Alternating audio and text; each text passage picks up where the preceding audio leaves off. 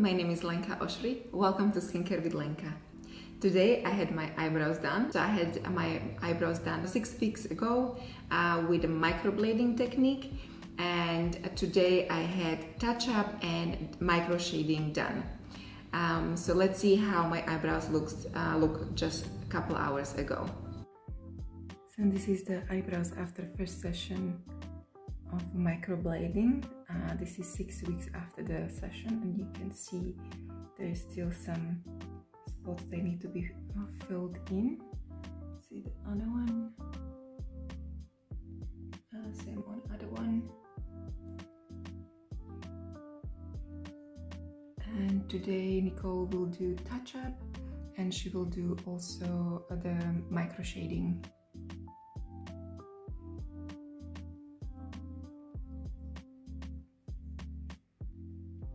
Today my eyebrows were done by Nicole from Nicole. She is amazing, so let's say hi. Hello, how are you? Very good, thank you. Let me help you. Yes, sure, thank you. Do you want to maybe open? Oh, right, no, you want to take that? Okay. And I'll grab my 2 bags. And then I'll come back for the bed. Okay. Go take something else? No, it's fine. All right. So how have you been? Yeah, how have you been? Very good, very busy. So I'll just slide it out. It's quite heavy though. Well, maybe I like to handle, you know.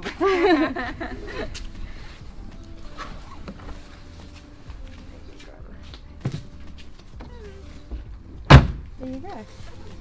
And then this goes on the shoulder, and here we go. When I carry my bed around.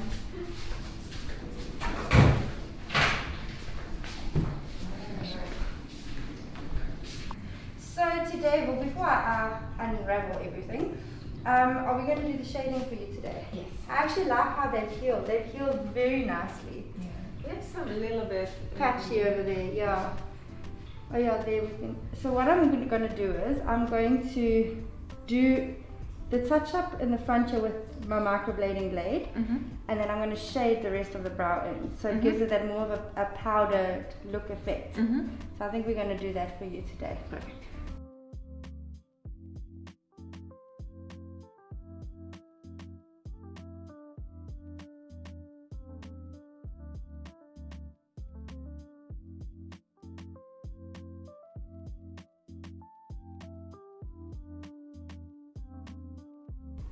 So you're going to do a numbing cream first, right? Yeah, so numbing cream first. This is just the topical anesthetic which numbs the dermis, which is the top layer of your skin.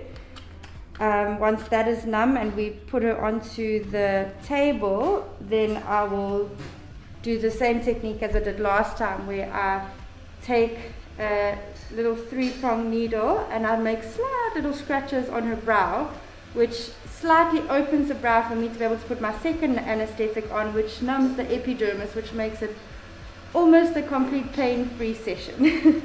So this is the first numbing cream. This is the one that numbs the dermis, which is the top layer of your skin.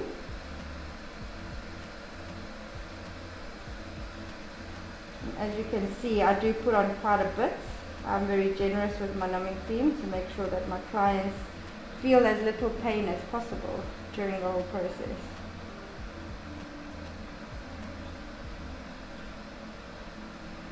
Okay, and then while that sits like that, we put on some cling wrap, and this just preserves the numbing cream and helps it to settle into the skin quite a bit more. So it looks a bit funny for now, but there you go.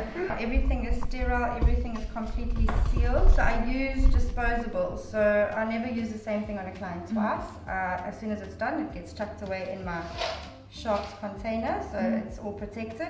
Once this fills up, then I go to my nearest pharmacy, or I go to the nearest doctor, and I just actually empty it into their shops, and they just discard it. They'll phone the people who, you know, deal with all the needles and stuff like that and come and have it removed. But yeah, everything is sterile. I use gloves, I use bio scrub, I use this trusty stuff over here, which I actually put in the water. So it's, what I do is I put it in the water when I clean your eyes as well. So it keeps your eyes completely cleaned at all times as well.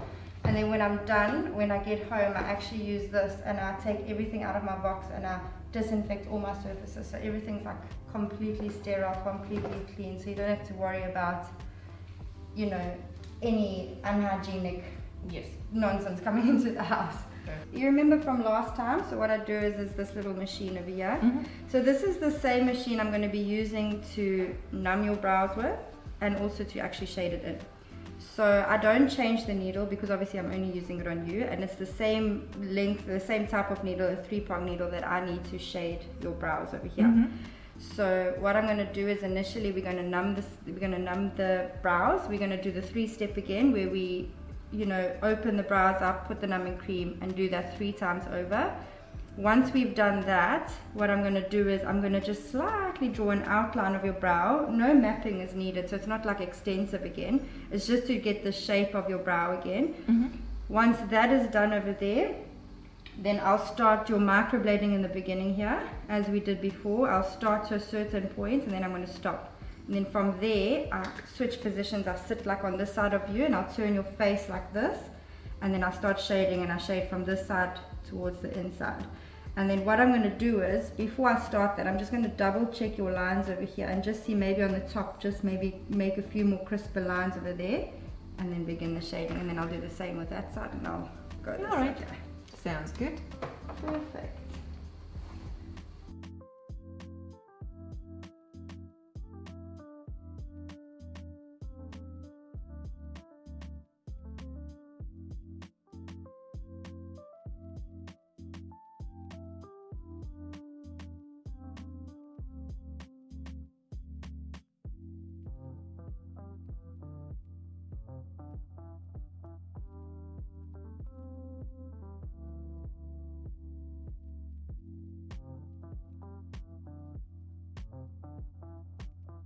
Okay, perfect.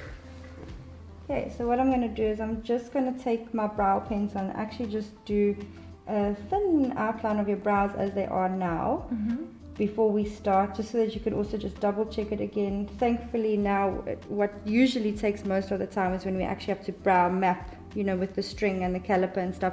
But because your brows have already been done and we already have this shape and it's healed quite nicely so we can see it clearly, I'm just going to go now with pencil and actually just outline your brow shape as it is now.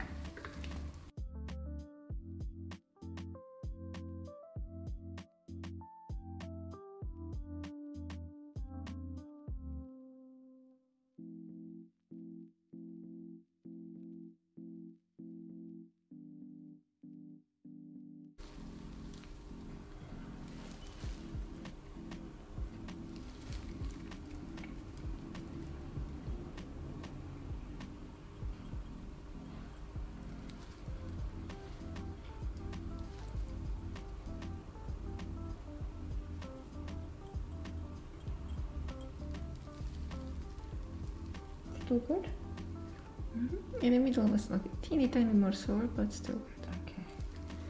Okay, so I'm going to now go over onto your arch over here again, just to define those lines a little bit more. Let me know how you feel there. Because if this side's a bit more sore, then you might feel it on this side, so just let me know.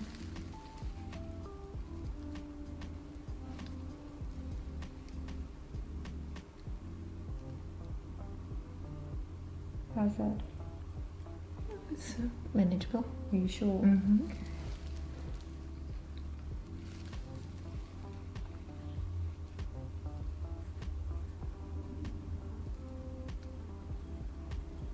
Still okay?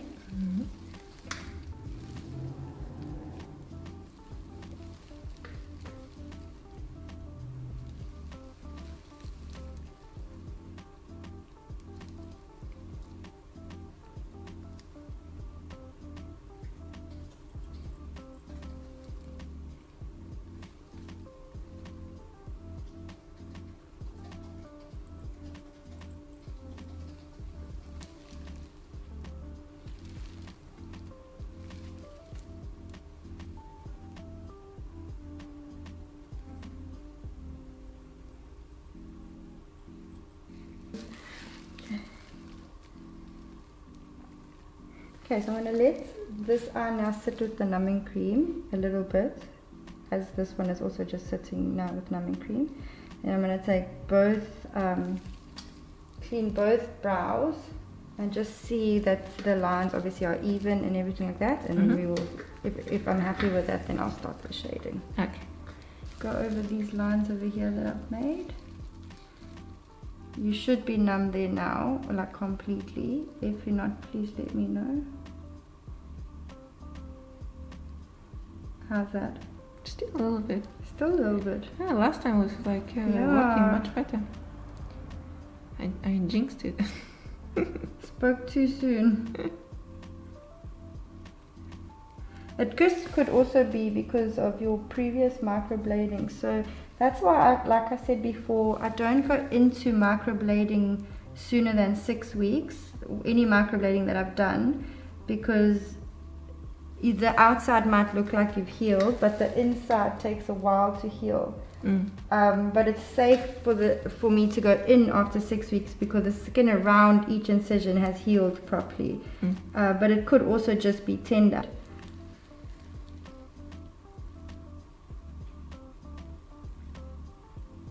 Is that okay?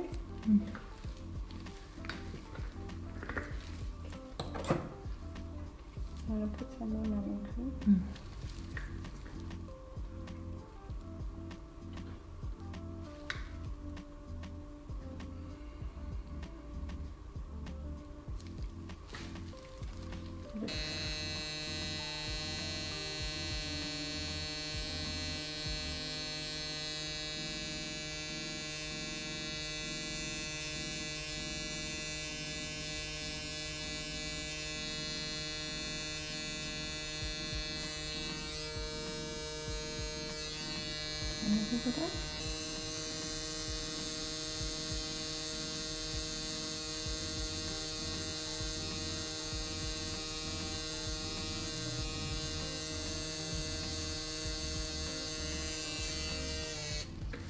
So that the outline should be done. So it's literally just underneath just to get that definition. So now it's literally just going to be like scratches like this when you feel that. Is it okay? A little bit sore? Just a tiny bit. Okay, if it starts getting like really sore, let me know, then I'll put some numbing cream.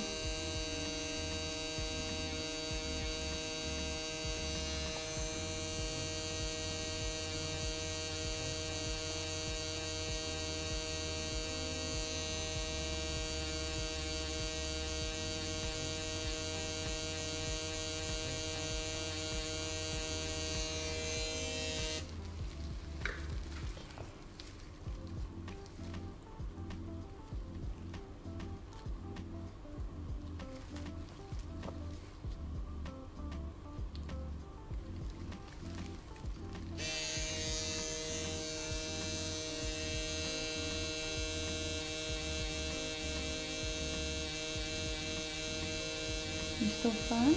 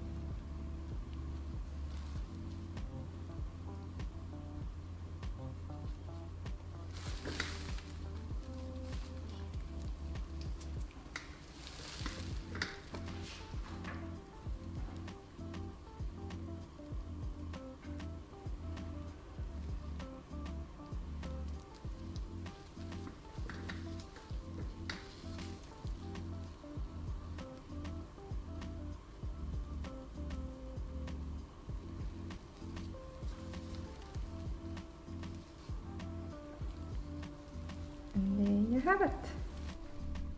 It's really nice. I like it. That's good. Is there anything that you see that we can No. Thank you, Nicole, for coming and doing my amazing eyebrows again.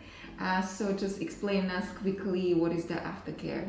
Okay, so I'm glad you love your eyebrows, and today's session actually went really well, and to actually sit and see how your brows healed after the microblading, and then allowing me to have the option to be able to shade your brows so that you can have experience of, you know, both different types of techniques on your brows, so thank you for that. When it comes to aftercare will be exactly the same as it was before. So for today, you're going to every hour take a cotton bud with some cooled boiled water. So boil the kettle, let it cool down, put it in a bowl, and you're just going to slightly wipe the brow, not hard, don't put too much pressure, just slightly wipe the brow, because what's going to happen is your body's trying to heal now, so it's going to produce lymph fluid, which is that clear fluid which wants to create scabbing. So we want to prevent the scabbing again in this instance. So you're going to do the exact same thing. You're going to just wipe the brow. As soon as you wipe the brow, you're going to take a tiny pinhead drop of the ointment that I give you. You're going to just dab it onto the brow just to keep it a bit moist, which prevents it from scabbing and prevents it from drying out. So it just helps the whole healing process for the next 7 to 10 days.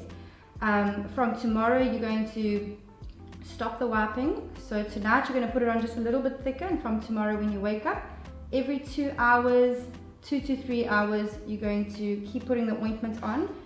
And also just judge it yourself. If you see it is starting to look a little bit dry, then add some ointment. Because that's the main thing of the whole healing process. To heal properly, you've got to try and prevent as much scabbing as possible. It does flake. This flakes just as much as what microblading does. Just to also remember, don't pick the flakes, don't pick it if it does scab at all, don't pick any of the scabs. And just be very gentle with your brows, because it is like a wound basically, so you have to have that, you know, proper aftercare. I'll also give you a form which explains all of this information to you, which just helps if you're feeling a little bit concerned and you don't understand. Just read the form, it does explain it all to you. But yeah, so it'll take about 7 to 10 days. Minor itching, when I did my shading, it itched around about the 4th to 5th day, and it did flake quite a bit. Towards, I'd say, the 7th day, like the itching was, I think, more intense, and so I'd just take the back of my knuckle and I would just push against it just to prevent it, because you don't want to touch it or hook it, you know, you don't want to pull any of the scabs out, because pulling the scabs out will just result in pulling the pigment out, and it's going to heal patchy. All right. And then lastly, to remember, it also does fade. When you're reaching about the 2nd week, it looks like it goes away. The pigment actually pulls further into the skin while it's healing, and then you're going to think that it's faded or it hasn't worked, and you're probably going to phone me in a panic and be like, Nicole, it hasn't took, what are we going to do? Just don't fret. Around this 5th to 6th week, it pulls back again. And that will be the healed color that you'll see, which will be about 30% lighter than what you have right now. Perfect. And just tell us where the viewers or potential clients can find you. Yes, of course. So I do have obviously my social media pages. On Facebook, I will be under @HoneyColeBeauty. On Instagram, it's _HoneyCole, honey as in honey's in bee, honey, and Cole as in COLE. I am mobile, but I'm also now offering a base from my home, which is in Virginia, Durban North. And yeah, if they would like to add me on WhatsApp, they're more than welcome to find my number on all my pages for more information and for bookings. Perfect. Thank you so much. Thank you, Lenka, for having me. That's all for today. Thank you so much for watching. If you enjoy my video, please give it a thumbs up and don't forget to subscribe. It means a lot to me if you do.